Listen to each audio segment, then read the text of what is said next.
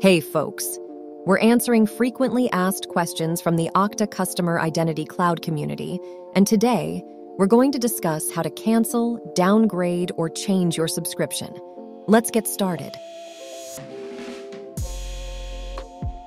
You can cancel, downgrade, or change your Auth0 subscription anytime. If you are subscribed to an essential or professional plan in your Auth0 dashboard, go to Settings and Subscription. Adjust the monthly active users if needed and locate the plan you would like to downgrade to and click Downgrade. To cancel your plan, select the free plan from the list and select Downgrade. Don't forget to click on Subscribe Now to confirm the subscription change.